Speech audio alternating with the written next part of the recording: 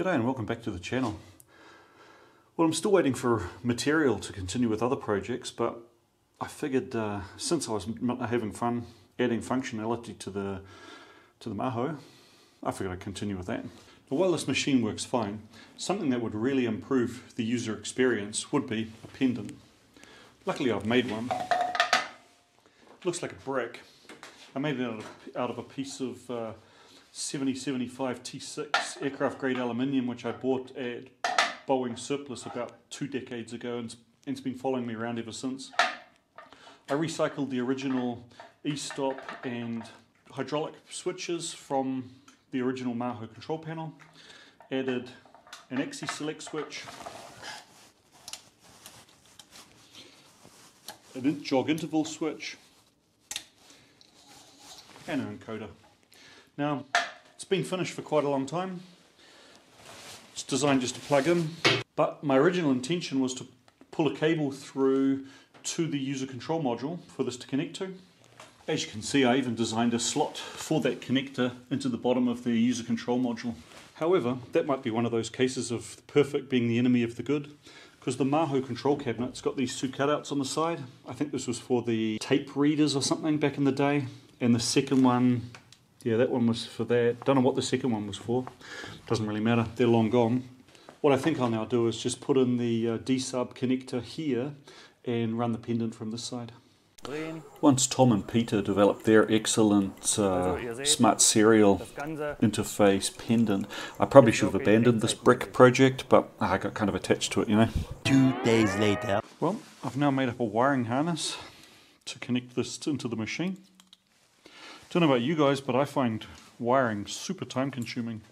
It kind of took me 2 evenings to make up just this one harness. So, but anyway, it's now done and now it's time to install it.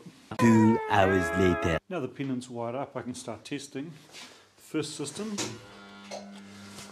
Take the machine out of e-stop and that works. That's just hardwired into the e-stop chain, so that was the easiest part. Next up, testing the hydraulic button, which becomes tool release. Yep, that's wired fine. So to check the encoder is correctly wired, I'll just check for 5 volts across its input pins. Okay, that looks fine. Now connect up the earth wire to the toy oscilloscope and see if we get a signal out of it.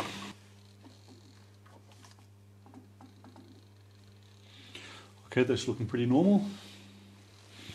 Just go through and make sure all of them are working.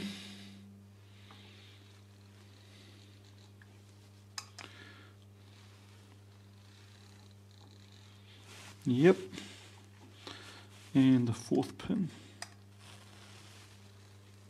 So now that encoder is counting correctly. 4 to 6 more days later. Now it's probably not a good idea to show the inside of my pendant because, well, it's a rat's nest. But when I connected the pendant, the communication between the 7i77 Mesa card and its daughter card stopped working. And I've now isolated it to this wire. Okay? This wire is supposed to be one of the jog increments, but as soon as I connect this up, it causes a fault. During some earlier testing, with the probe of my multimeter, I shorted this red power wire onto this housing, and I'm wondering whether or not I might have shot the input IC for the 7i77 at this specific location. On the Maho, I'll rewire it from the current pin, which I think's been killed, onto one of the other open input pins. Well, other than chasing one bug with the jog increments, this is now working.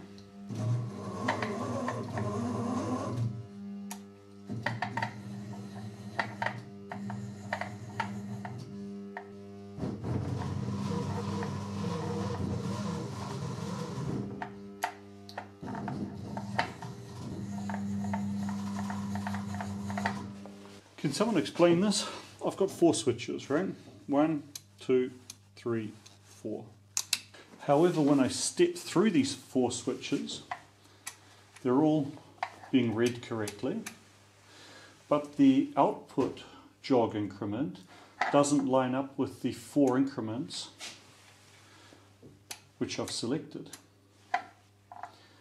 Increment 1 should output 0, it outputs 0.1. 2 should output 0.1, it does a tenth. 3 should output 100, that outputs 0. And 4 also 0. Any advice on troubleshooting that? Greatly appreciated, thanks. Oh good, I finally received the aluminium. Maybe I can finally make some progress on the camera stand. Ouch, that's a pretty nasty gouge in it.